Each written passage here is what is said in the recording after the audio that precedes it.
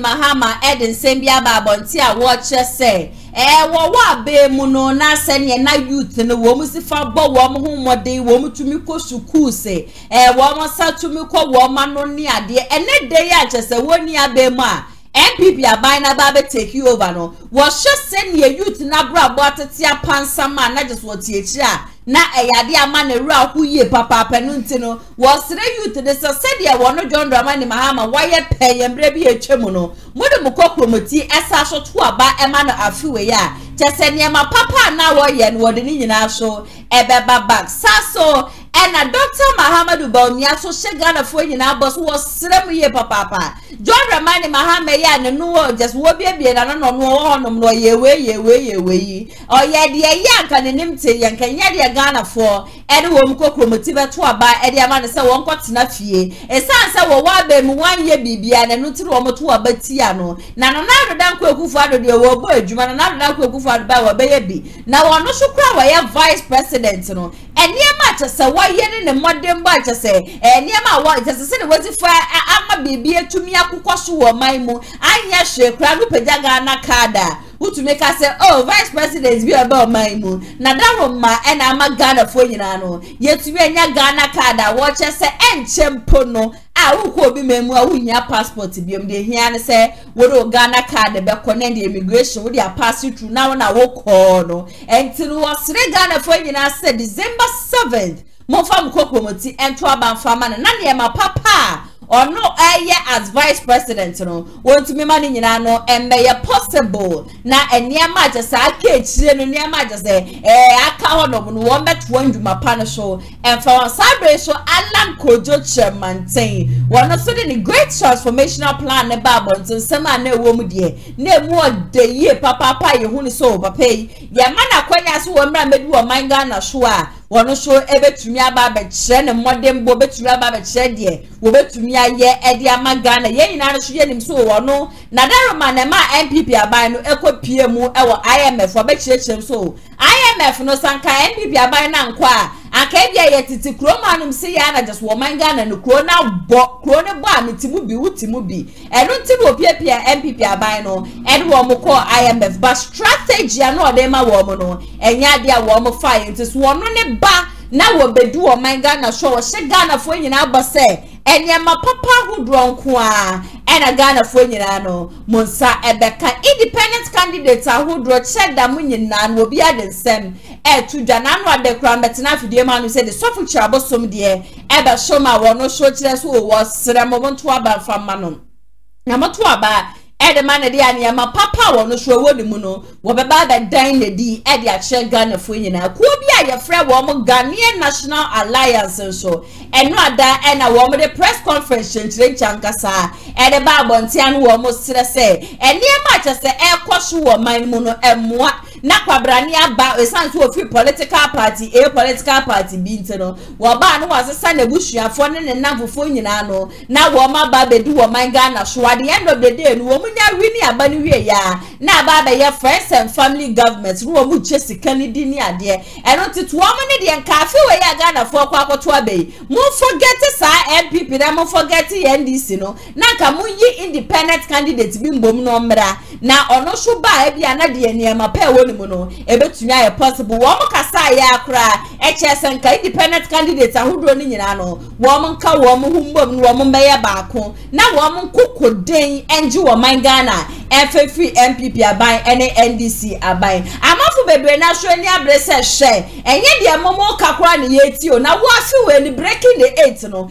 it is going to be possible NDC for so hwe ehene ya me breaking the 8 masa munkope baby ntina na breaking the 8 no entumi enya possible John Dramani Mahama wono ena ewini abe no owini abe ya na chese de Ghana fo femu no wotumi aba abachiye nyina no ede free metu ede amamu nyina se candidate ahudra wo mu china no wo mu nsama no na ya sewa mamubani nyina so ede ama no wan na wo hwa wo sefota pa se ya fa ye kokromoti ento aba emfa ma me number 0557036181 109 news bi a wo bi abaso de send me no wo betimi e de send me masha send nsema me ni ha na ATP so ye ba be ka ho asem no adwentra wo bi a comment section as wa wo de share video we e ma wo ne bi na ono so enhye fama obi foforo Kumasi online media school and American Paint and a Sabre wo ma so asia media teacher chimedie no esom ATP e wa hanim se amekọ ne nchen na mama na kwaba shonko e de aba fidie hanim se ATP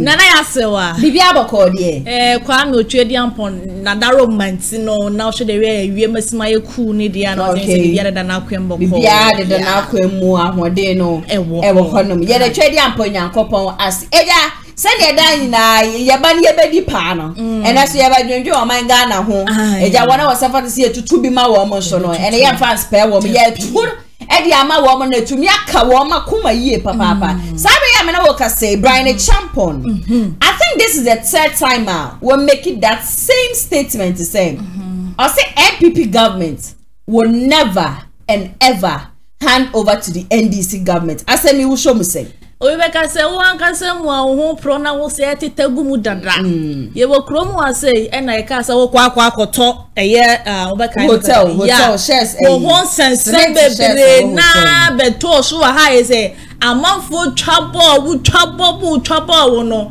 wodi kwada ya ma woni se ompe obese de bianka sane din no sorry Upo said I feel we about to ye kwakoto nyakopon for 7 December enye won se ni nsema wo ye Ukraine ti wa mama anche ye tie fo mo fa anche ye wate mo fa anche ye enti mesre mada na adra kokufu ado opo NPP aban omumpo ombehan over edama the next one obewini say Dr. Baobia na bewini a fine enyo no so mo po Adie mo de be mani pana na adam go for na odi president na akwa wie ya na say dey and na mo dem say breaking the 8 mo ba be break ya na nya menya show say breaking the 8 ni dem people abai e mas mama Ghana ma excessive from the party breaking the 8 ni there mo timi breaking 8 ni na mo breaking ni china etisamu po mo be hand over e dey ama the next one obedi nkunim okay me dey breaking the 8 no e san say Ghana for bebre na gusu do MPP me hu ne say me I think on over the weekend no me hu TikTok live bi na e course I think say youth ni bi me re feel region ne kakwa na wo mo ye work che say amafo na di eche wo mi na hyehyɛ party atade no e bia ye ne na ye hu ne say NPP abai na disappointing Ghana for into woman to me breaking the 8 but ya won krofo bia wo mo chidie no wo mo aka semnim wo ma kuba mu pefe say breaking the 8 no e betimi aye possible into wo ka no waka dia ma ho say media breaking the 8 no and come from my unit your incoming second lady mi amenie otu for babu ahema mi amenie ti wo tumi be ka say wa mama hu say breaking the 8 ni dey say bia free NPP amanu ko na say breaking the 8 it can be possible Debbie, it is possible. It is possible. Maybe it can be possible. Okay, but me dear, me see breaking the 8 in the MPP abanye na na doctor ku for Dr. Baomi amount me breaking 8 no my Ghana mo. Who reason tia wo ho so amount me breaking the 8 any day. The reason why it's make us on say Yeshe MPP aban buy mo be share bo bebre na o my Ghana mo say me nka so mo nye o ma ye do o my Ghana mo say ma Ghana for ye ni aso but there's petty things we on my son and MPP amanu ko ni ye de share ye youth na ni mo nyam no ebi ni say o mo bia nyuma fam ma ye odo say na dan go for da ya de say this year we be atum say nurses for matena fie for bed the one wo posti wo mo no but uba bemo no ena ka wo sha se posti o man ka menya sure say nurses for beto mo agu monten so akwa e demo de etia wo say o mo ye school titi fie emma joma ha ma so meka say even kwala wana o kan e kura no be 2 years ne wo fa ma wo mo ene ye hwe eye hospital say wo manga na mu say esha enti na wutimi fan posti wo mo enti say NDC for nwa say because of election enti na wa bi atum ti say de pese eye analysis for ne to aba na ma no enti na wa bi atum men sometimes no eye me no mo ya adwe no ho pa enti the MPP aban anga no o ma disappoint Ghana for oh my Ghana yes for and baby abefa bia no ma o ma ne mo aye den ka say aye say tawe because ensu 12 for my am na bata ensu na to Ghana ase ya na anwe ne se Ghana map no esaye den enti to me no wotie nsem amanfo ka ene de be so de mani atoto form amanfo bebre ne ka kire me nsum de a ene de me am so de me maso ati bi ene de me de mani hu no me woni say MPP abama manga na sense form it's a bad thing pass it is possible na be possible edama MPP amani ko no even kwa no so metima breaki 8 ne kwa na e be din omo be brem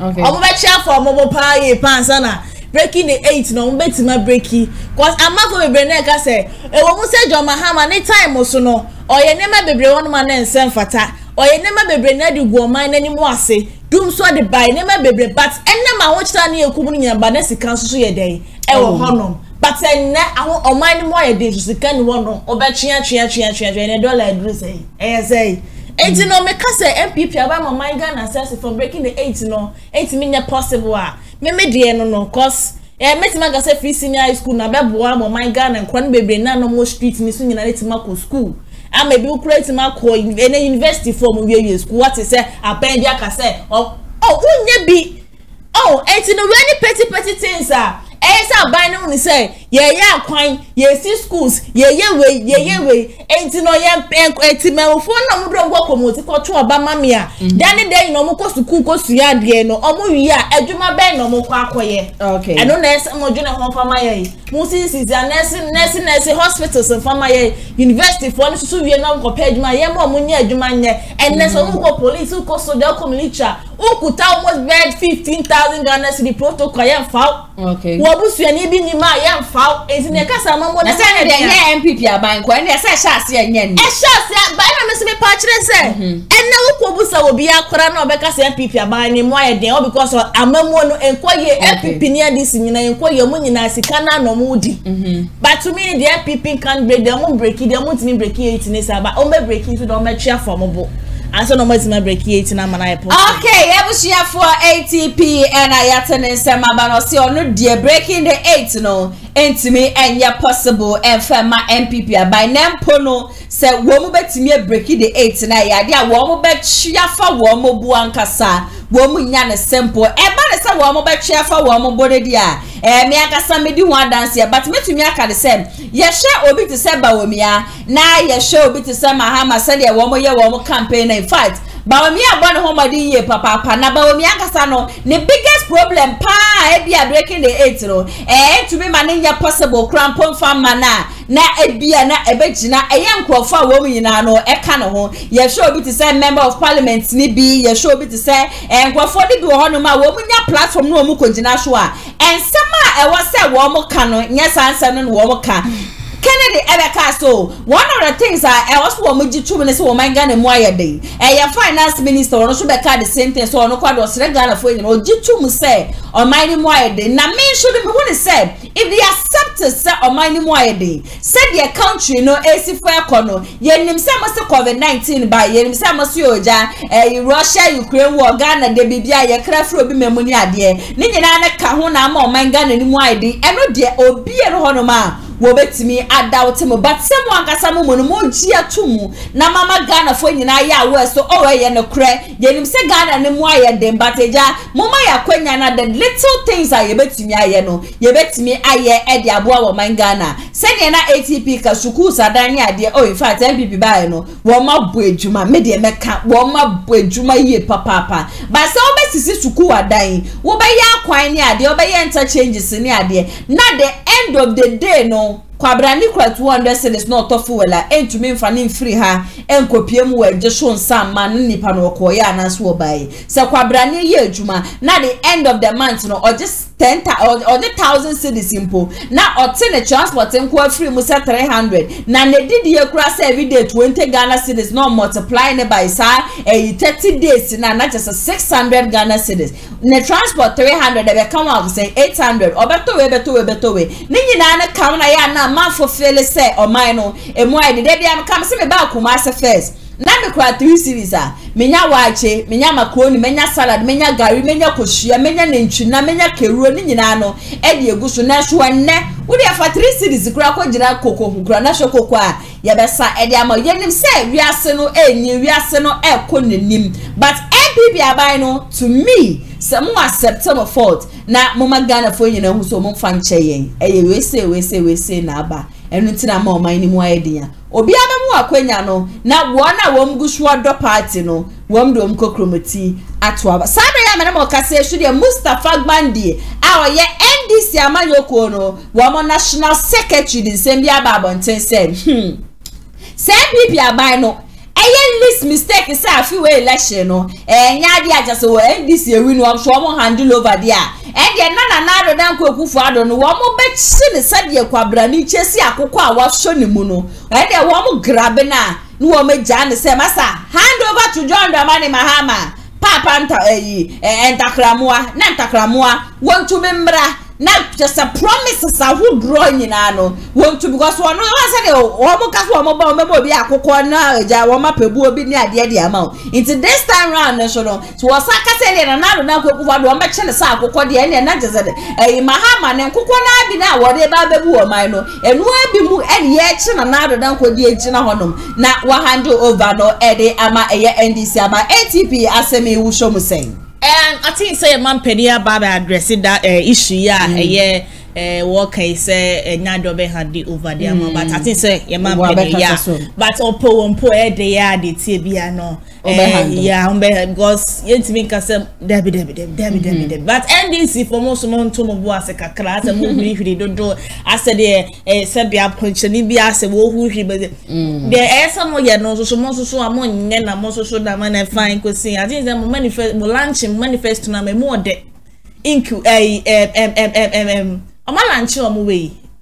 Campaign we are. No ni campaign. Yeah. But one manifest and kasa de. Emo de. But what the same no. This is the time some so the waka. Aka me man say when everyone say aka 2 pay. Aka 2 months pay ye go to aba. Mo so the waka. Mo ma manim bre. Na mo njai na MPP na yese hwe. Makoti na fie 8 years so mo boto ni mo awe. Sika ni fie.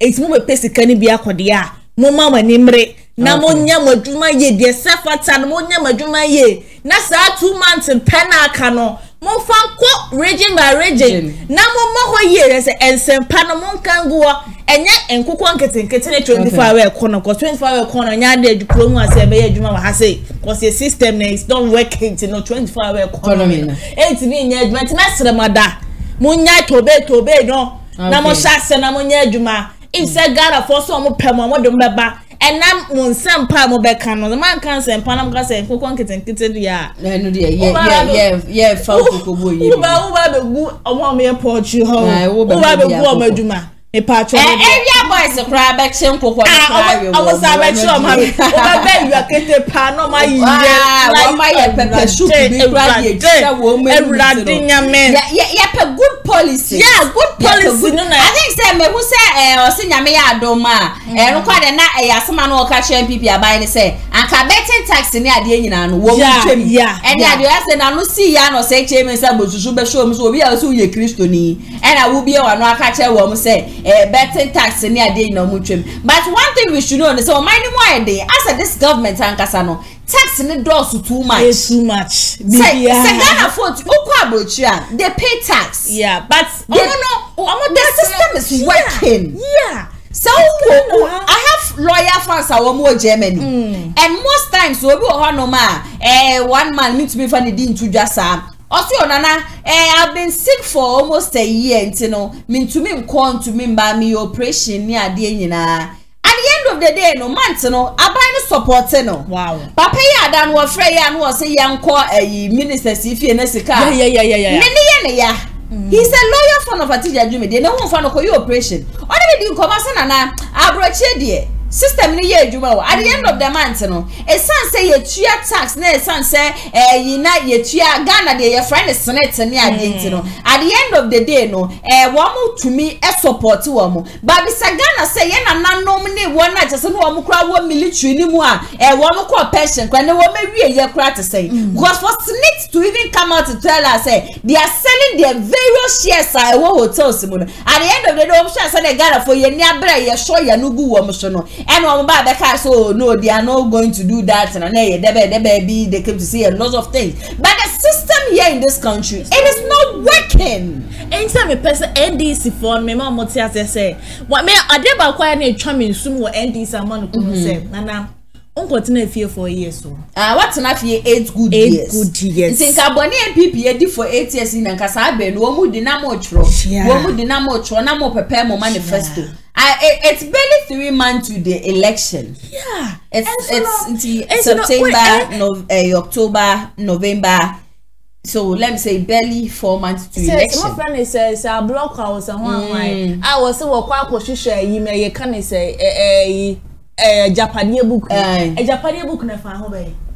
That is the problem. You have a lot of work to do. This is a Japanese book, no. And Mamma found better shame. A Japanese book, Yakasi, a woman to show the sound of Japan. And you are behind anymore.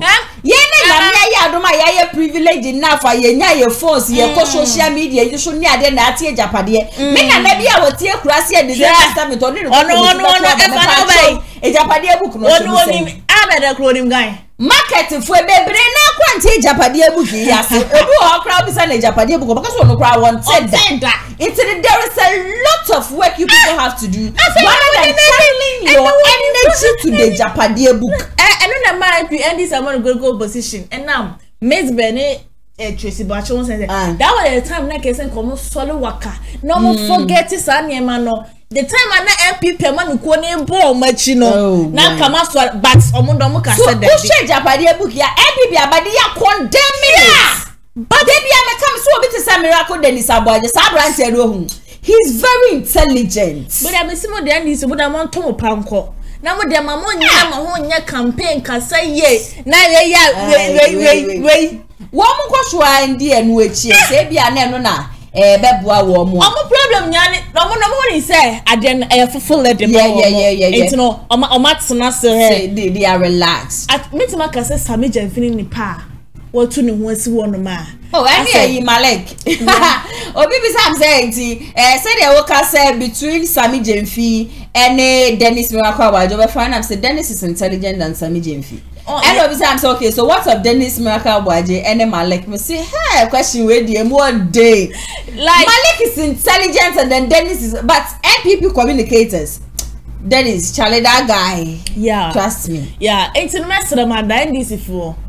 Me say mono, me say muni couple. They say the ultimate for any couple. And you person about ben me pesca dia mo day. Yeah, munye mama mani mreda mama mani we na ho. Yes, I really dear.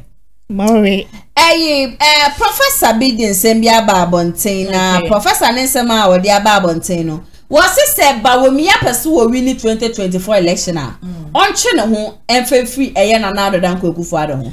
And what Bayana de another I say. Now one cadia one on a banod and another redeemed by Batal one Ghana from Tuaba Manusum sing. Also Casano was so one cadio no na yem. The last time near Tiania Day a year John Mahama and another can say Baumia Vice President, no mobile achievement. Omobaye. What was some Professor Yibusa? Was in near Mapana obedi Vice President, there were ye na. Se sia ne de to me na ma se lead the MPP amanu ko eno e na bohu deru. But for kase so obohu deru sa no ko ade a. And I Ghana for because of one trouble in your day. And farmer got Ghana card.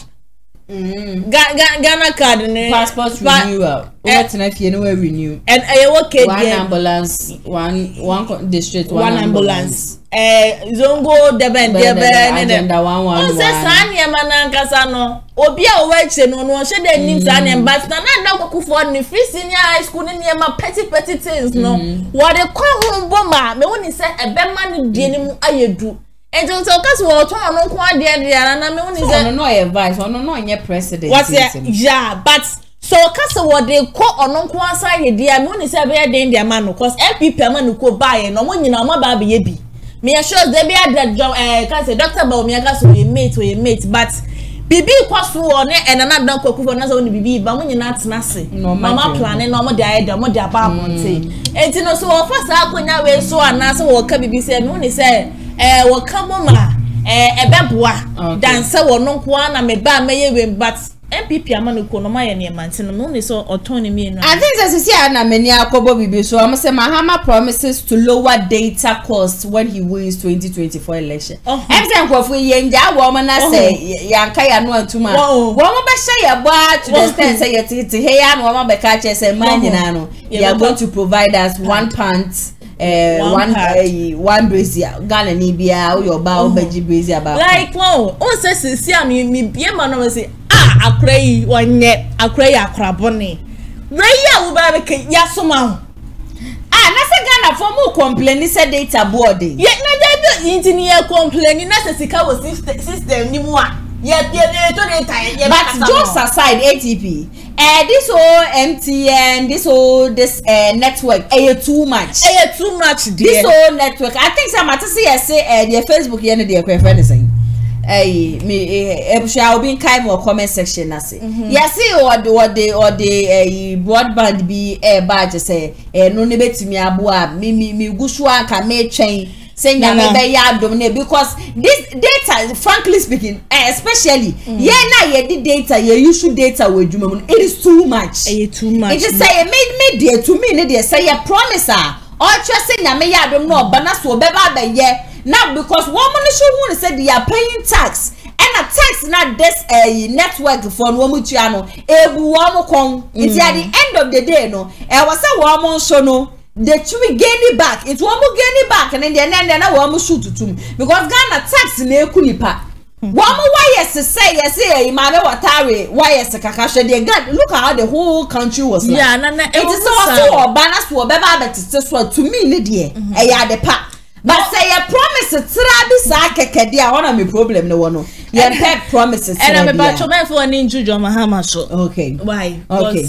Me away because me when he say even so oba near you go pages answer but you so see campaign message. Okay. And me who he said na all those are some ya okay. You want to can say Dr. Baomi abeka phone na 2 cities we on say sad dey na so sister ni mo e ya de pow and so ye na no si bone amafo we na na no si bone ye nti asema do ye catch Dr. Baomi say this is not policy. Okay. On my good policy. Data then we say ye bro my gonna mo say na we say bibia ko data. Okay. Only data won't mean rubber bia.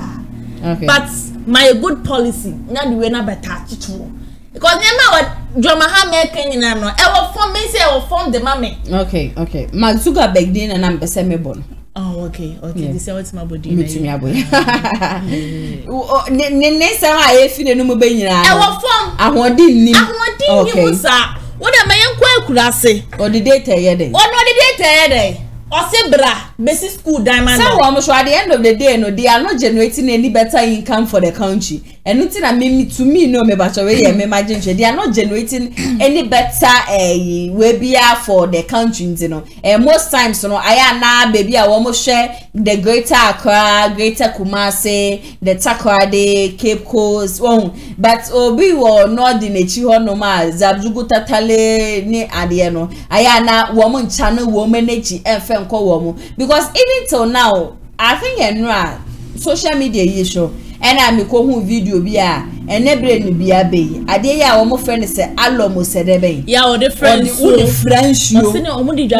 they were complaining about said the galamsey na say wo musuo no into wo mo sanhwe no wo de alomi wo mo de egum no mo numa na just ani mo na ye we ka yo eno sukwa no when they baff with it no wo mo ultimate any pure water se ni ade just wo mo no wo mo hoina say be insufi we ya bi but these are people at the end of the day no wom do wom kokomiti ebeto aba mo abai no most time no the energy echo these cities forgetting the northern aspect in crossing here but ebedu election woman nyina ne ko me de bia me bon pai say anka ebedu election ma member of parliament bi ana say president bi anka wo fasa akwan ne so na anka bia ne ka na sama sort be 3 times and 4 times anka obedwu ne ho ahu ne say there we have done enough for the cities we need to channel our energy also there na ATP me banana de ya senior high school bi I think it is also in the north. The whole school by the CSU honum student ba kope.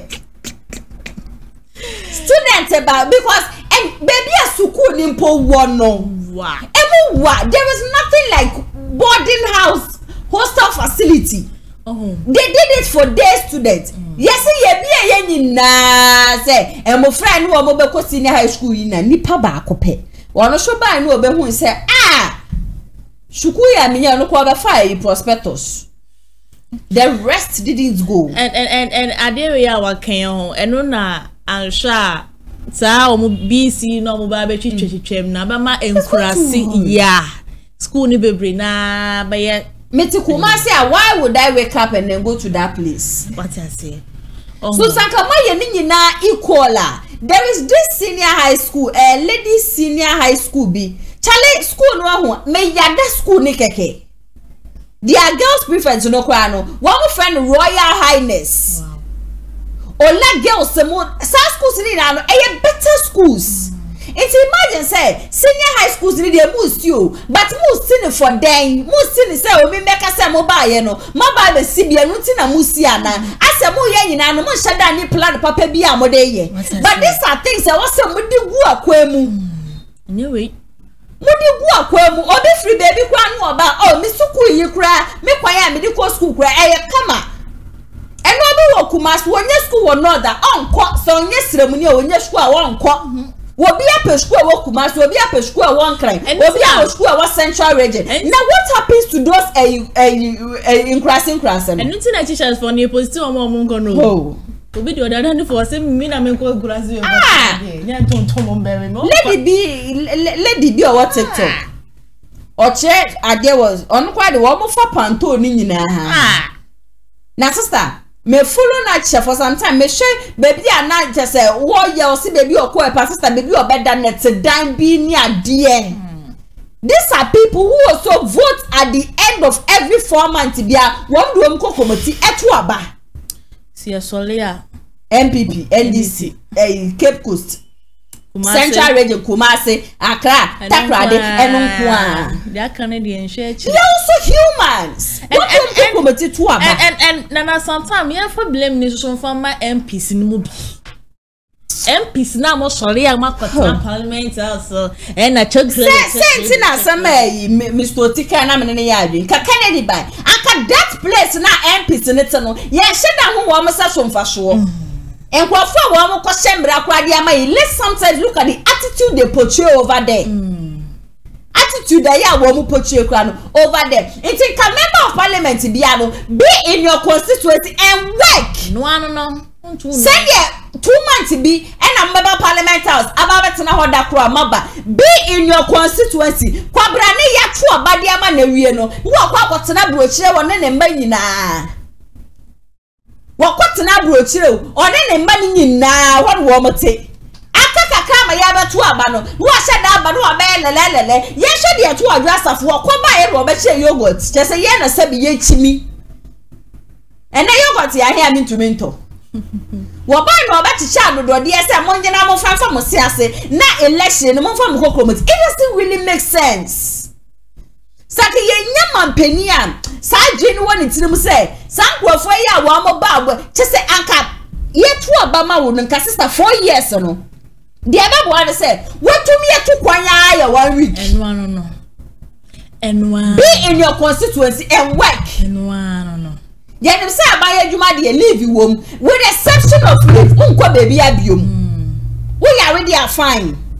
Like and I. Obi wo man ne MP kwan ne ni say no fa hu ne. Onim no. Every election no aba no abechiche scan no abechiche 1,000 cedis 2,000 500 300 those kind of money no first you trim set money say the moment that person wins that election no e kwa bia obefa so obenye scan bia no obepenya empani kwa mo nwene yo at the end of the day kwa bia obefa so an obenye sa sika no obepe but right after say ya two abade amani you so mo forget mo kra mo anra wa kakra dia che no wa penny baby afa yet memu na wo be fa nani fa hu no member of parliament da e che wo mo be sit draws wo mo be prapra manfofi obi bonus wo be sit draws afa ma no nsi pede moja wo fa ma no na wo mposa wo brezia bi na asingu baby no wo ba afa ma no na wo nsi oba operation and son on at the end of the day vote against that person only adwen papa the man uye de yank wonim te so ye de born homo dia and can you be never be catch us e bra be si dia ma bra be to matade na na do kalipo be na wanchi na na do pra be na wampra na na do banku be na wanka fufuo nyina no wo bi bisa who say what to about the man anyway. What was the last time I would do anyway? Would you know? 4 years bia near 2 dear ya family na near 2 agu. Ya the people try me through my the NDC try me through my mekotoaba. O to aba fiwe ya. For wuti na esi ukonsho no. Shawuti no say should to 7 dear ya. Shawuti na fa to aba. Obaje 100, obaje 200. O de je would you what's next for you? What that anything? Me do be see a way to the wise. It's in the north. So one per north, and so per south, and na east. Now go west. Now we go west. So there. Now wako. MC Amami from Remo. Sabre ya mene mo kasing. The death of AHMED SUALE. Generated a lot of controversies. Ewo krom hanum. Last month, muhon na kwami Aplus aba bonten or call the Facebook live beka sign on the nipo ku AHMED SUALE ni ade. But since then, ye share danti hu bibia biom. Sabe ya mena mo kase wo grantee interview e na ye bisa na AHMED osi o ye. AHMED SUALE wo ni de wonim. Wo oni owo bi atase nani di echi pa sa ni pe nim hu bi. Was after the live or call police ID for invite no or kokan de obeka ni ade nyina no wie ye no. At the end of the day, oh, man, MPP before me, you know, a friend. Now, woman, sounds so cry, I'm an evidence. Me say, AHMED SUALE, we share it to Chrome and see a near me about caution. Nano, and all boy, a IGP about to say, IGP do a GD when you must see a card, papa, back one another than go for the idea, Magana for the year. And then IGP as so what then a buy, IGP or then a buy, yedio. Over GD will say AHMED SUALE won and quiet to say, JB down kwa dia, say it don't, what did he in the panel, China say, not the chair say, not the chair say, not the chair say, there be one not dear, MP before that sounds required brand and not that evidence. No, say yes, I case no crano. And what CID near police phone say man kono, what baba ye press conference, abodine da. Saso and the secretary was see for baby and just say, will be money sikebia kata near my friend, the vim lady munano, while fire one more bushia, and ya some katua cry uncle, not yokotin same way, Emrassia. By the police to assist in the investigation of AHMED SUALE, and you know, due to some of the claims that you put out on Facebook. I think it was a Facebook live, right? Yep. And people from that time, people want to know, how is it going? I mean, were you able to honor the invitation?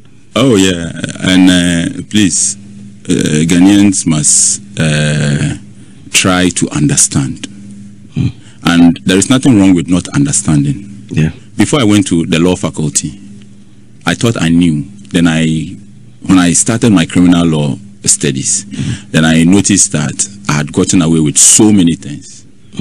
When I taught my lecturer, Cecil Metonunu, great lawyer, when he started teaching us taught, I realized that, hey, Charlie, I've gotten away with a lot. So there's nothing wrong with not knowing. And if you don't know, just let somebody explain to you. I have information to give to the CID. And people were coming after me. They have invited him. You have to. I'm telling police that you are in more information. And you could have people like Efia Pokua, Vim Lady, saying that don't let your relationship with him. I have information to give police. If I can tell police that it was Kwame Dazen who went and did so and so and so, go and investigate. If you investigate and it's not, you can't do anything with it. That is what I know. That's what I know. You see. I went there, I gave them the information I had to give them, and I even have more that I want to give them. Still? Yes, because I believe strongly in Dr. Dampare. I'm one of his, maybe I'm his #1 fan, and I know what he's doing. Yes. You feel the police sector has changed under his administration? If Akufo-Addo, one of the best things that he has done for Ghana, tourism, December in Ghana. Yeah. People don't know what that has done to the image of this country. Okay. Free SHS, continuing from where Mahama began.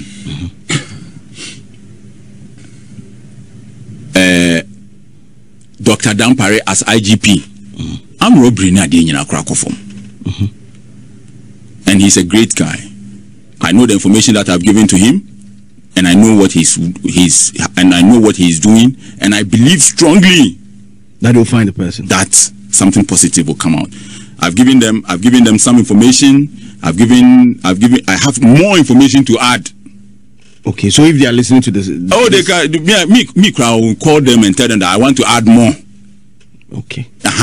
And I know what Dr. Dampare is doing right now, and I'm happy that, in spite of all that people have done and said and tried to remove him, the president has had faith in him, and that's one thing that I give to the president. Okay. Has had faith in him to handle this, and I'm going to give him information. And more information. I'm going to add more. And the people that I'm going to give information to, the CID about, they know that I know. I want to be so where then? Where then? But for the fact that it's an investigation and certainly and Kamaya press con want to me where then? Me that them which sexy bomb I will mention your name. I will give you a showdown. I'm going to. So if they are listening to me, I'm going to add more. Look, CID, they called me on Monday. We agreed that I'll come back on Wednesday. Wednesday I called CID. They were not picking their phone. I'm going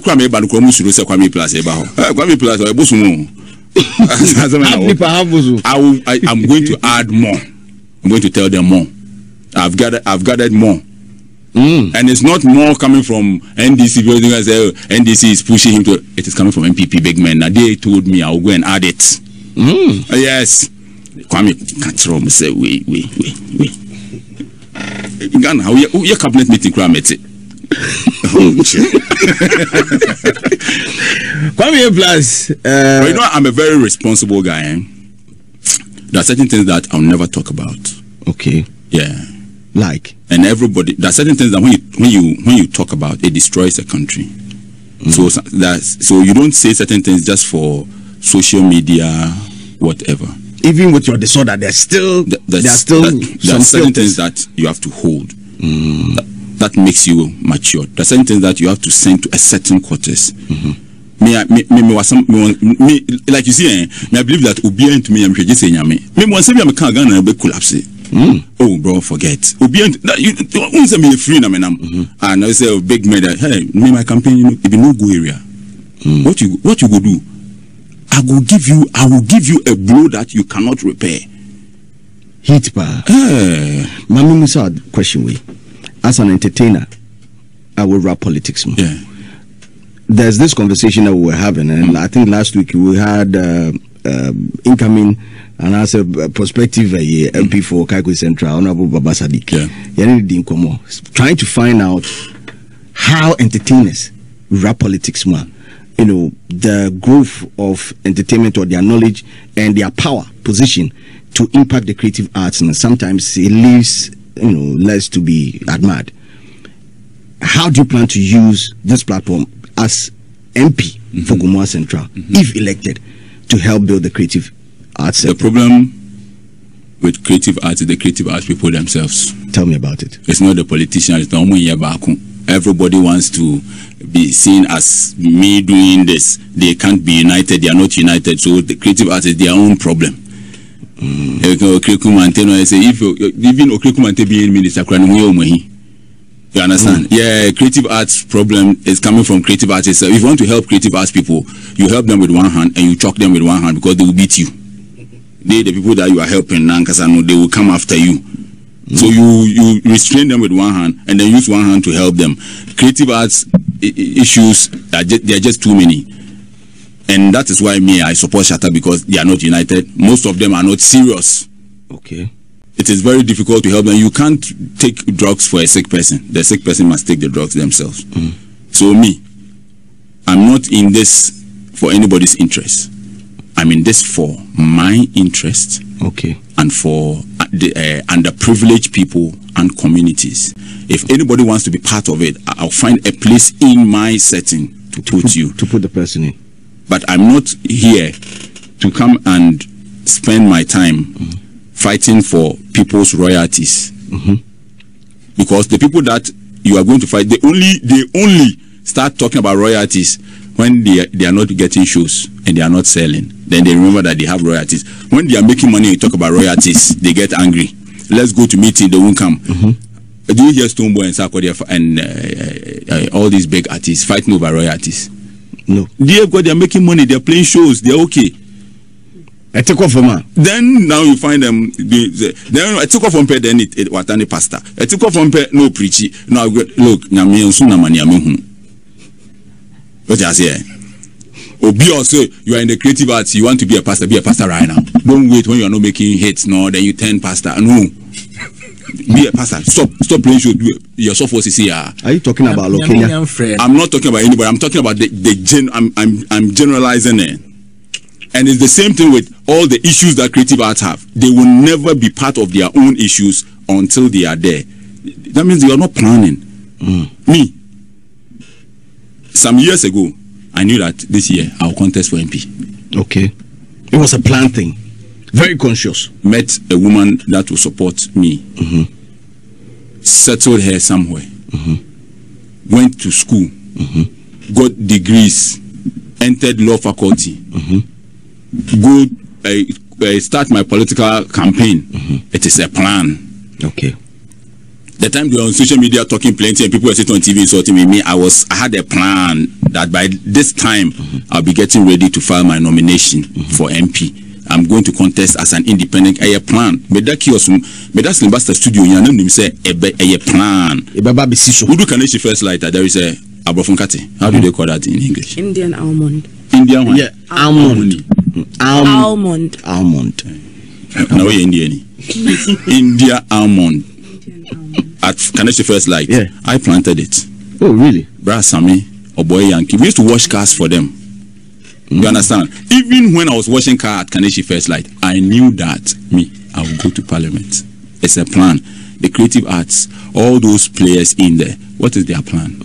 What do they hope to achieve? Even the pundits who are going to sit on radio and are telling you, oh, this thing that you are doing, they will fight with them. And why you come to talk about us? Why? The people you want to fight for, they don't want to fight for themselves. Why are you fighting? So do you feel that is the reason why leader in, leader out, there's not been much done in the creative sector? NDC and MPP crowd, they know the creative arts people. They know that election year, find something small for them, let them do and then you discard them. Yeah, they know. Bro, the only problem that I have is my mouth. But for my mouth, I'll be a very rich man. You understand me? I'm climbing a ladder and my mouth too is long. They go and enter the I can't go. We have to tell them the truth. NDC and MPP, they know that they just use you for shows and they'll discard you. They know. And they see you as people who are not intelligent, people who are not educated.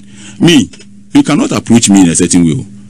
You go and look inside your locker and see how many degrees you have before you start talking to me in Ankasano. Me, I want to put you on some level. Yeah. We masters here saying. Dodo say now. Ibra na fi Ankasa. Unkrata here saying ti opese din komo. And at the same time, don't approach me like one band boy. Don't approach me like some guy who is the kind of music that I have done over the years. You don't understand it. Okay. A letter to the West. Listen to it. There's so many people who don't understand it. I did one song. From saying National Geographics. They came here to use the song as a case study on Africa and corruption. Okay. A letter to Parliament.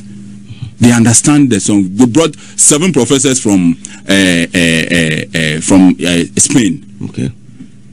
The whole documentary was shot by Media Pro. They are the ones who used to produce the La Liga. Okay. The song I'm doing, so you want to talk to me about what? Talk to me as you are talking to Obia Onimnyansa Chen. Don't talk like you are going to talk to one boy. No. So that's how you approach, and that is how our people must approach these guys. Okay. Build that knowledge base before engaging them. I saw an article that says Samini endorses what? Yeah, there's nothing wrong. But if Samini is endorsing, maybe he wants to be MP, or he wants to be somebody in their party, or he wants to be deputy minister for credit. He has to make it very clear to them. They shouldn't say like one Rasta boy be an autonomous now. No, no. Let them know. You want to talk to me about what? We should endorse who? We should endorse Baumia. Okay, no problem. We can endorse. But the place that you endorse $1 million, no. That place, who did that? Make we talk about that one too. Yeah. Hey, if it be endorsement and shouting, that one be me. But when it comes to let's go and endorse $1 million, that place you don't call me because me, I don't know how to count money. Let's endorse the money too. All of us, let's endorse. We endorse here, we endorse here. Yes. So you believe that artists who endorse political parties should take the conversation up a little bit? To a different level. I met with Gabi Ochedako in London. And the first question he asked me, Kwame, what can we do for the creative arts industry? No. The first question he asked me, what do you want? Okay. What can, because Gabi is a very good friend of mine. And like, it's a big brother. Kwame, what do you want? What can I do for you? And I said to him, I want $20 million. Hey. It's like, for what? And I said, for the creative arts industry. And he sat, and you know Gabi is an entertainer. Yes, Gabi first not a Rasta. You know that one. And the no, not a Rasta. Right, not a Nati. So you know, Gabi said, for what? I said, Gabi, listen, if you can set up a board, and I told Bulldog, I've had this conversation with a couple of people. If you can set up a board and fund that board with say 20 million, and now people will go and get financing from this vehicle that you have created to shoot movies. Then it means that we can start shooting $1 million movies in Ghana. Yeah. That movie can sell to Netflix because you are bringing the money. The Ministry for Creative Arts or whatever becomes the executive producer, or Ghana Tourism. That is one. So we are going to do revenue sharing. Yeah, we are going to get some, and we are going to get some. The movie industry or whoever assess that money is going to get like say 40% or 30%. You are going to get 70%. Okay. Now that 30%, the cameraman will get some, the sound man will get some, the editors, the directors, the producers, they are all going to get some. We can also premiere it around the world, so that people will see Ghana, Ghanaian culture will be sold out there, and then we can also make money from that. Yeah. So we are using one stone to kill like 100 birds. And Gabi said, wow, this idea is a great one. So where do we start from? So where I thought we start from is to get people, stakeholders, to explain to them that, look, if we can push this to the creative arts industry, I don't even want to be on that board. So I'm not interested in anything. But we can put this together and grow this industry. And these guys are ready. But you know what we have to do? Let's push them to close to the election and let's force them to do it. Because politicians understand things differently. Nobody showed interest. And those who showed interest, they couldn't do much about it. I met my friend. I could tell that, Chagabi, me, I want to do some business, so give me some money. Bro, you see my campaign? Nobody in one city there inside. Me, where my money come from, I could for the hand never go reach there. Where is it? You can't see it, you never know. You know, you are not going to tell us. Me, I'm too smart. Or you wanted me to think I'm too dumb? No. Yes. This is how my campaign is running. That thing I organized, my campaign launch, that's plenty money. See, I checked my account, I didn't see. Because you see, the money, when I took it out to do that thing, it is points. You want me 900,000 to my account now, it will be something 0.9. Your points away children of the DSA, point, no. Ah, bro. You understand? So I'm not in this thing for like myself. I could tell Gabi, okay, give me money. No. What can we do to benefit everybody? Okay. And I aquaquetie abano na which I said A+. What you say, oh, I don't cry, just say penny be cry the secret be class up brano. Hey, come hanum de ATV. Nana, Kwame A+, Ukraine, me name. enya do betima body ni ne no abone china obi aso ono enya case ni we yanko ye press conference okay me say na me ne well producer that's how your director but producer me director you ma no na me ni o say otimi mo obere wetima bo ehu bi kura na be share mo no sa de kanza na ye na ta de petrol de no kura so me woni say wo pay for wo pay wo ne pesua so no person ye bibi katasum so na say ni ba no money ade enti no right plus we ba chale ni we no ye ni de police crowd which say hey come here prank on so we PPI can still na MPP akasa no o magu o mu woni mo asibe no be o de na Mama fanya me stress kwa me plus so this on ho be che me ko say TV so DC halum say dia na cha se kwa me plus kakra me so me kan say wo say obi abaso ohu ni poku AHMED SUALE but I say wo ya mana ye too much I say de wi ase nyansa nyina no nko awutiri mu egu me pa cho wakwa police for ho unim ni pa bodin say so de wuntumi modin so de keep quiet I say ye hwe JB dan kwa de say a chair for so many years ya twenya ye hu na said ya wo ye na said ya wunimu said ya wusifa ye no so say me suspect you obi say I feel say be a ATP ne kum manual ye suspect but who dey na wo ye no enye suspect o wo kire say you know if you know just come out and then mention the name obi anya ohwe don't forget obi na na ya asawa me wa hanom say otumfo mabo ahema me ame ne meta wechi brabonte na bebodi no bodi nko bebo police for no no matumi agrabe ni pano entente mama famu remu am next story Sorry I don't want say we be see confession upon confession enema kwosu wo krom ha say papa emprepi na ya na mete say MPP aban no wo mu ankasa na wo mu pepia wo mu ho akọ opposition na menti ase ATP taka MPP aban no wo mu ankasa na wo mu pe wo mu hu ye na meta te sa asem ne nso nensema na ya so wa mate no asem ni ATP nensema wo kafa MPP hu nyina no mene na ya adwen imetiti kroma anum se ya na me pensem pade aba be hwom na me hu so ohene ba ene ya we free ye ayu we free ye wo mu kasa ni ade na se confession me na ekohwera na ya so wa mami mpia na me nkotie bie second de ohene Agyapong ene bawomia wo mu ba be pray sa flag bearer raise no mo kai say ATP be ka say ena bawomia hyehye mpenifo bi boss wo be ma wo mu running mate position no ni ade no nti no say no kre oh we free ye dia tum say ye no kra ma chese chema wuntumi mu nyina akra no efre MPs ahodo e wa Ashanti region ni wo mu nkohia ye so we ni wo mbo wo mo homaden ni ade ye no free ho no ma eda ye bo mi ami kunu na podi say kim sana po ena ye running mate so no ohene ba dia tum so ho no ma na pani bi afre no ende momo big surprise pa ye se je adachi akotra so na fire nice abrante no dia wote wuntumi media wo ye nyina no eye mpenifo wo MPP party ni mu no ena wo mu piapia the same thing na po ye inaugurate no be gina ho be ka asem Kwame Nkrumah no eno so the same thing kwa brani bi fra ye keka nsem ne ade nsem fata wo mo se hwe sisi ano wo mo kane na no wo mo de akode kontokwa no this time no mo de akode nyina egu fom wa wunnim na be soli eti ase ene bia ba wo mi ana se na po wo mo be so mo bi le kire etu no na nya possible adwuma mo de be di wo krom hanom se yes e be akura no wo mo no great eyi wo mo ye wo mo campaign nkofo mo yi wo mo so mo meye no kwe yes je grassroots ni nipa bebre na ma nipa bebre na ma mepiem wo honom no na sankrofo ni nyina no emrepam no there was another confession ebushia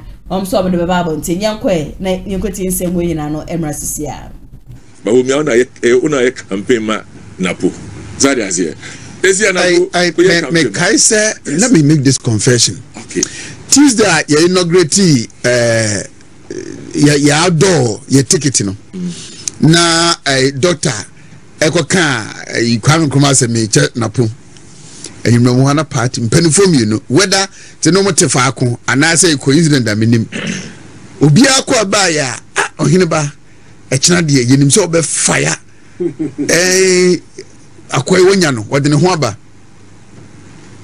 and I'm dingo. But to the extent that he sent me something, send or they motivate me or they encourage me my dear channel pa my fire no. But I'm not dingo movie no. I told myself, say, your body do a running mate. Potentially is a vice president. Yes. So the respect I give to Dr. Baumia today as the vice president, I should give the same to Dr. Matthew Poku Prempe. Because it is not about me. It is about the interest, the collective project you need us know. To have some okay, now on penal, now we interest. Ya be born di wako kansem for whatever reason. Obe former so much chance na serve whose interest? Yes. What purpose?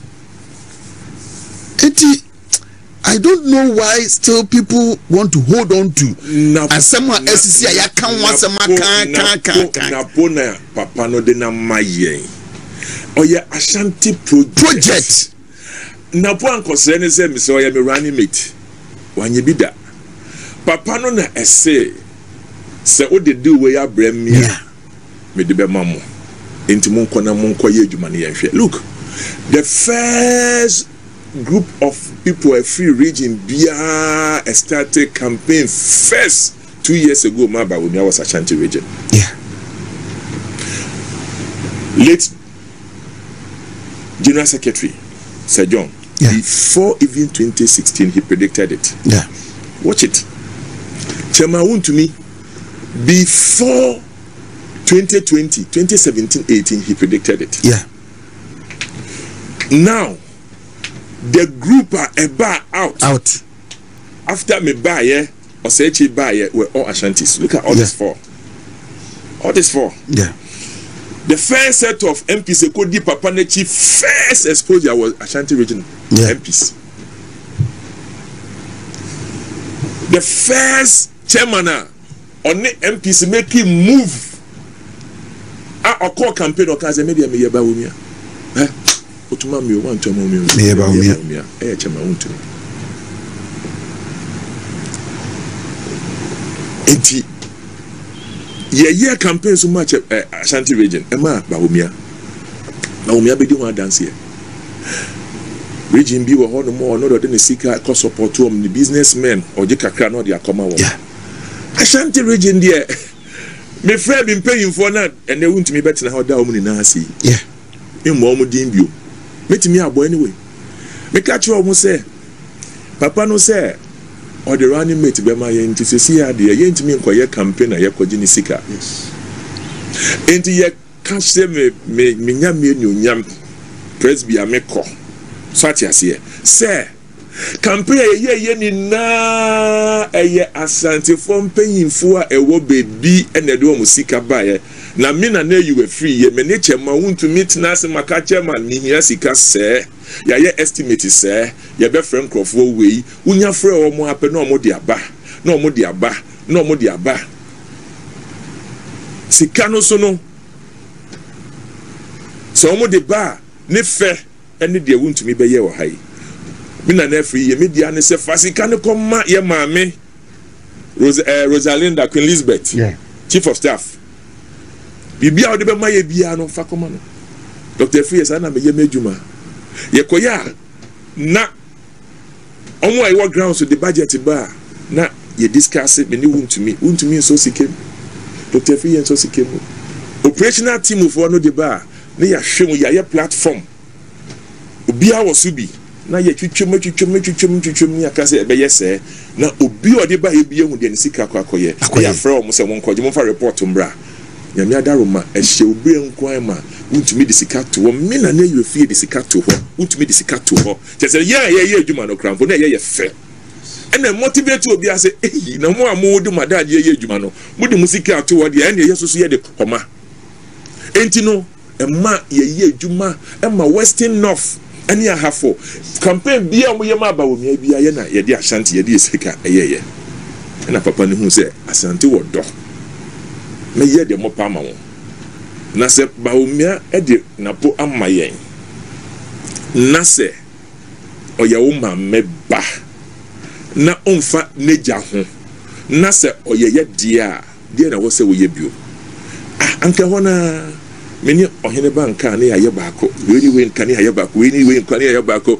enu ana emu ache sesi ya be ye baako hafo abebom na aye fe yeah and they want to me no one na po nya fine sesi ya want to me aye na po chi na po and no ohene ba ye na po and no bia ye na po enti dia na ho bioma nipa da sa ni wo dia wo se chichi dia se wo dia wo ti dwa so wo dia wo ti ha wo dia chinchini a wo dia wo ye dia na wo pe dia pa na wo pe what do you want dia ba wo mi ape wa ya masante enti wo dia hwe ekoba wo nua ho no mo ewo ebi asechire na ye di obi ma no na okoye running mate anka be ya wo de ekowa wo dia wo atwamu a anka be ya wo de eko adanse a ebe ya wo de bebi e be ko ye bi anka be ya wo de na wo dia ko obi die mu anya wo de na wo ma wo nua ntwa anka wo de obetwa adu.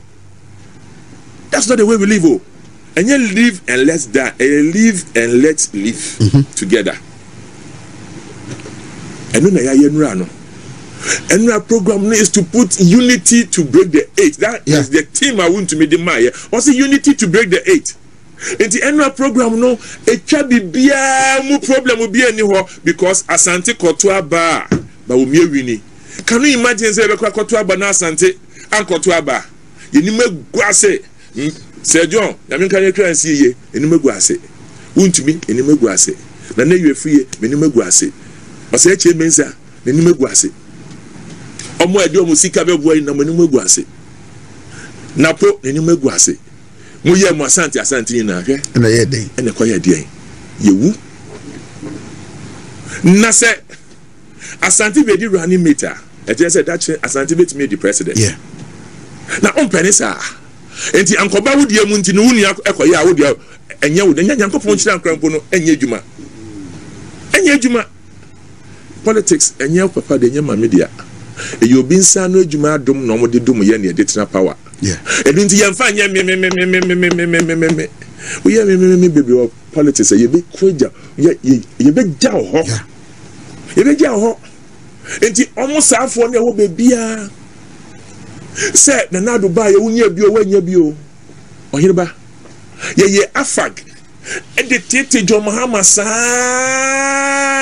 e be si say ye win election ka kire me say me ye alan enti post bi ami nya bi me yan kan kire me street but the metie ye ba ye be win election no ye ka kire me nim say be minister ye ba ye ya mama nya minister me boenfu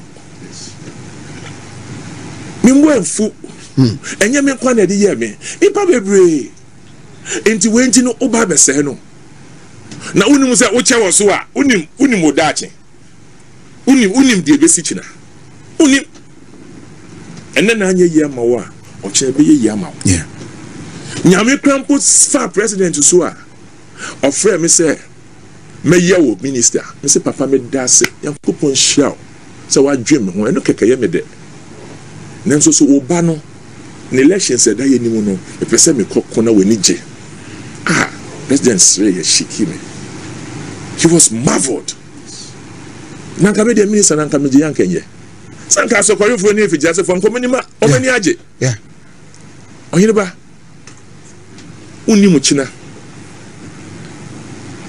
edimpa so ye ti baby obia wo bia no this is the time I back together ne dia kope ade edia ama asante vote akọ enti say yankoto abana say NDC win ya me efri ye medi nya de NDC mu because wa ukra is efri ye esrifi ohene ba edu podua he me say NDC for ba udi nya de na almost krampo de ya ne say we ya chimni o ufri west no ye ti sa di ni pe wo so pe ye so ya santini asa na we original executive na say also my unity mba ye best start yourself me obi anim say na every year dey me come no cry me the man no see so a me run omo down sa and now make sure say yankopon what my ya hoden pa dey be ye bia won ya ko no lose an election you be the one dance here and we will push the whole Ashanti as a force against any executive. You'll be surprised it will work. E be work because yakọ campaign am omo ye na ye adwuma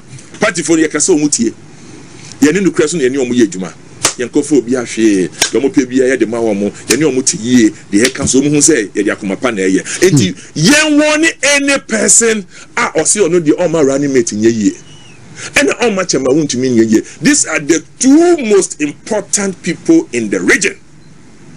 Take it or leave it. The two most important people in the region. So, Chairman, your governor says you're running with a general governor. Governor General. Yes. Chairman, they need my governor, no? Or they are mad, Napo Penasem. They discuss. They are one. Into what James and Komutembe say, be a third person. Because I know what goes on. Yeah. You can't let me say, so Mutembe say, I can be a third person. It's where I want chance where. Me not me say, so Mutembe say, I can be a third person. They say, I'm a committee crowd, me need to catch them. I am fair. That is what you want. It's nice. And see what again? A form of force also no. You know more kasa omo betie. You go for me. You know more kasa omo betie. And I know Ashanti is going to vote. Chama want to me your manifesto we are or become form with the People's Forum. We are moving. Or no your grounds engineer. If you say want to me is not popular, let him get on the grounds and see. And I do much the way you can spoil it. Obi wa hono ma mama ye mistress ni ye be hu tintin kwa metimi akasa tietie. Me say want to be a gift. Don't take it away from him. Every bia ne senate here. What to me is a gift. Baby okobi obi apenasem. Anahu. Yeah. And see from one you will see for yourself. Obeko be bia omo penasem ne ho anika. Politics and no so ho anika and ade nya vote. Asa. And he is going to do that. So that we get the people to be not running mates so namha. Man say you tell the obetisim. I have 2 areas. I discuss it. So we pick 2 areas immediately on Thursday. Yakoya manifesto about. Then we are picking other places. Everybody must be ready. The media must be ready. Ahimfo ama yakwai. Papa na mu beba, ba omi abeba. To pick one side we are kwa na na pa besim. Keke. Dem biom naka. Dem naka. Run in kabum naka. Running mate wo enye competition. Yanko kaso bianko fa form enko ye running mate. Ana onye omo na omo pre running mate anye bi omo chi obi ana omo chi yemu bi ana. Ana yemu bi anke kope bi anke nye. Odi ase nke to mu di anka mewi o. At the end of the day, 70 ye be all over. Yeah. Me say ye juma omo egudi hendi hine what dey wan come because ebi ndi na ebi nkona we say enye de bia na obi di hine. That's the way it is. So we are saying there sanity yo. That's how it is. Look oti won say sir we be afa we be abedu bia oni so umane so ye enti no say anko wo dey it is okay, let it go. So that is the issue at stake now, and we are ready na chairman want to me so otimi ma ye vote na party ni nhira no. Amen. Party ni nhira no. Amen. Ashanti will come together behind you, and God would work. God will work. Because win to me is a winning machine. And Napo, a good heart. Napo is a nice person. I know Napo. We agree, disagree, we talk, we laugh, we joke, we do. Napo is a nice person. It's a very nice person. I'm telling you. People will get to see. And it is good. We have a solid set. Yeah, solid set. We don't have a problem. That's all. Yeah. Now obia emponenim. Now what the oba be twemu ba we would ye be bolding. Ye be kind of cry. O yes say oba twemu ni a ye be bolding. Because untimi mpulu napo na unko push it. Untimi. And na untimi ntwi untimi na unko push napo. And ya umpe omu ni na push omu ni na down. There's nobody going to be in between. Yeah. There's no in between forces. The forces are behind the two of them. Go forward. There's no in between. Until everybody should make their decision now. If you elections, the youth in the yeah. A crobia so in the world. So we call election. That's who said the youth, you're vibrant in the direction. You have won the election. So NDC for tickle yourself. NDC for be lose to seats. That is why I am say your party for be standing in the way of our progress. Yeah. Because be standing in the way of Napua, you be cut off. If you come and stand in the way of Chairman Woon to me, we will finish you. Because these are the winning people. The two of them coming together with us supporting them. They are bringing the vote into the Umpe Woon to me as on here, but men penasem. The Umpe the person, men penasem.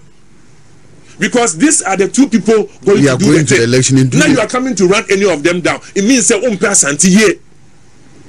That is it. Yeah. There is no midway. In fact, is it that you are for? Now only say Umpe Kotina them. Nata so wako 20 years. Now 1 2 2 years so yan people that Roma and pim tan yan pim doyen. We talk from do I'm sorry. You say what you name be Umpe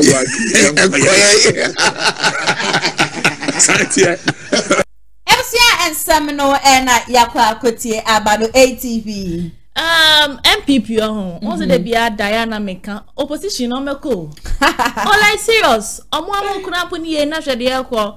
Obeje di say I think say great tampon. Ene omanie champon. On say omo yobi a omo support MPP party. Yeah, just one buy I have to buy bi. Even crowd omanie champon crowd were twanyom crowd na MPP. Ene MPP station back. I think is it AHMED? Omusu, they are crying. Mama, ye. Say what how they say? How they say MPP party no they are ungrateful. Mani champo Wamu yi na pwepie bet na won to me bet to be the money Mahama ni ade bek. I just so come grant interview say na Mahama no kura na nyon odi fi senior high school ba bek kan say bebre no osu. They must say MPP are buying, they are ungrateful. Say MPP are your woman. Say some with the MPP party in HP. Oh, Omunyai. Also, I don't make a choice. Say, at least I want to go near NDCBA. Yenchendi. But MPP, family who crama womo. Oh, mani champon. Only great tampon. Omusu. Say, hey, there be your yantiasio. And they assume MPP party. Ye ku ye ho ama mo since 2016 na free senior school ni e ko ni e ba ni ye say do. And then the you people are sitting there can say mama she o say MPP are mo ye wicked. They are saying say MPP party you people mo ye wicked. Me say party na ngasa mo no ATP. Mo ye wicked. Me hu sa de no. Wahu Wamu ye nkrofo bia se ebia bibi boni kwaso party ni mu an wo mo pe. The people in the party na gasa mu no wo mu hia lagaten eno de wo mu hia pa boni ase wo mu bi wo ha boni wo mu tirim because ensema ohene ba eke they are shame ebushanya sam ketwo mu so I was MPP amanu kwe ya bro. Yeah, Paul said the wickedness in MPP is too much and you want to break the aid. Yeah. Omo support MPP no. Omo ku omo ho dia ma MPP party no. Omo pon omusu. Omo pon omusu. Enti me catch no say MPP amanu ko they are going opposition. Omo ku opposition na we sort massive. Wo bia wadi achire. Wadi achire. Na senya ye yim na po achire. Wa be Antonio. Anado be PM we jeswe by election e be koso ne anado be ka say na great tampon ne o mani champion no mu gine mu wo mu ye jeswe before the by election campaign e koso nyina no wo mu ne eja ko mu nyina so mu ko PM wo ho na mu mu de mafu na ko mu nya de nsi ane de obi a di na MPP ho mo ni say o mu hwehwem me no obi enti me metina no ganja me say dan asam wonya pin firim oh wonya pin firim an ko no be di ye sho o menya champon wo obo no mani o bro na wo ku na wo ye say ba bia wo begina bia no wo doctor ba omi aba so ba omi abon ho modern change NDC aban and na wo muti live show to TV so esu so mo bele MPP ungrateful they are wicked party ankasa MPP wicked party like mo ye come ma ye nkasa oman no mo oman na bo ejija na ye ti memfo na so me so wo de nyina wa 7 December MPP party no they are going in opposition but ATP asemi de ehu o say the very people who are sacrificing for the party because ushe sema ohene ba Kenya ne sema Kenya na na say ni ye won kwofo party ni wa party na kasa mo ne downfall and wo mo pe but for you to pick up a phone and call someone say and they won go tena fidie no so no to be fa mane ayi na podia odi party na yi na wie no na chese mo kasa mo na mo party ni mo no adwembone wo mo tiri mu yeah they are wicked oh and most of them are very wicked people nipa bebre na wo mo ni adwempa dem party me who are they na me say obe kwankra ni ni sikana mo obi say oh and so that shit the bottom but woman show no niema bisa no ye ma bontem be kan and waka and so election ya wa ye okay ya ba wo mi ya mudi na chi yanka mo dia to ba wo mi anu mo we bia papa ba wo mi ewo say na ekoye ni enje ho na ye ni krom ha and ya papa eyi friend say oh obusu bempa ebe ka che say wo ko na do okra na akinofili ata na onua na do da kwa wa na kwan man o man kwan enti me what say I osi akwan bi na 1 ppm mo da ewo momomu wo say ya and every party there friends and family friends and family asa me there is something ya me ya say if you doctor ba me esi me born ho day one na ma wo ye campaign wo na kwabrani tie na wo destroy no and ya na metina say ya na ya me ya show me new champion great champion you know when you ma MPP party and na mutina ba bia na boy DC fu achi and so na they are crying na me no me wa mu kwa ru mu sui na ye ena ye na ye be den isi eda doza ba me nda wasiye baba ba se na le so ne ja wa ba be ka me wan sempei what to be why are there MPP for sabe show me dem me my ready for them me ma to aba ma mo pen ma to aba me dem kokromoti pa we ya to aba dia ma mo pen na we expect bibia de me na me expect ma anya ama me ade ne de obi anka ya ne ye be ka ya ne ti ko mu ya ne enim se de obi free obi yanko obi free to go me kasa o my Ghana ne ku ya na se ku ye ya ye tim ne hu ye jano esimi shisha enti no oh na na ma me fancy ya emsia ha na mbra be ma ye kwan na nsema ye de so mo sati ja twumedie no ye de ne nyina beba na wie ye mo am join ye from start ebesi sabrenya ko shamu ina ye baba comment section aseno monko so afa majenche emfa honum na munhye video we ma afofro so emfa ma me number is 0557036109 news bia wo bia abaso de send me ubetimi e de send me product awoton no yemba ho de room fa ma wani jijumedi hu beso oba na obeso ya senso 0550623377 and as 0557036109 Pacho Kumasi online media school sebra no mfanfantiti ye pen wani jinsam tredwuma ho nko ade a wo batch as a graphic design, TV and radio presentation, video and audio editing, TV and radio production, newscasting, camera handling, social media, drone shots, MCR, DJ yini ade nyina no wo twe bi e wa ha se wo mo de no practicals nko 100% practicals 3 months nshope wo sha se August ya September October wacha ye November first week no na ache se wo de wade hwe ni nyina no aba na wie ye wo wi ababi abaya attachment and internship de yesutu muda yankasa ye pe baby papa e de amount just equipment bi e boa mama fonya ntete ye pe mu no wo be pie mu Kumasi online media school e bi e wa hanum say forms 100 Ghana cedis po benye be founders of Kumasi online TV wo me twa kwa Kumasi asqua omoneti I amas and edin hwe ni mfre wo mo e wo 0550623377 and as 0557036109 saso ena American paint Upe paint area forward down who cried a wutum paint upe baby a ubekwa akotu paint no akwa Thomas abre me kan fo wo mo edi amount wo mo paint ne ne efe kala bia so a wo pe bia no ukopie mo wo ma share ya wo mo obi wo mo se paint is agese sisi an unya contract and na paint bodanfo bia ruko fa obi da ho agese nipa ni di wo ho ya since then anka unsan adwuma efe yie papa na so paint ba akopɛ ama wanu aduane abowa wo mo se pusu wo ma homa no na wo mo fa wo mo paint ni bi mfamro we American paint ankasa asem de ne se wo mo ye door to door delivery tin na fa ho ni baby a wo 16 wages and obi memu nyina no nya frɛ wo mo a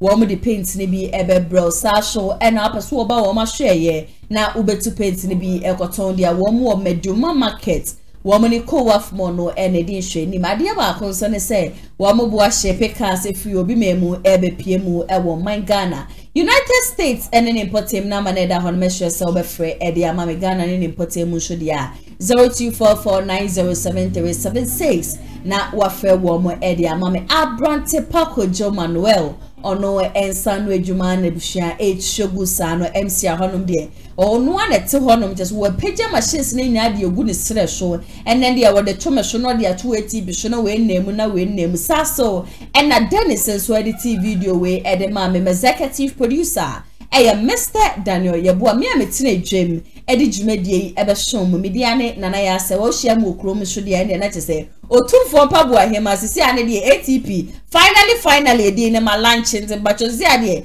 na polire ne mama ne nkoda na ebia na MPP entumi break de etansa me lawyer fans mo ba twetwe me dodo ye frem otumfo mpabu ahema de beto fomia no me ba betina fidie mu hanum se na mde ho sansem nyina no aba be so stay safe ye be sanso edi ehia makramo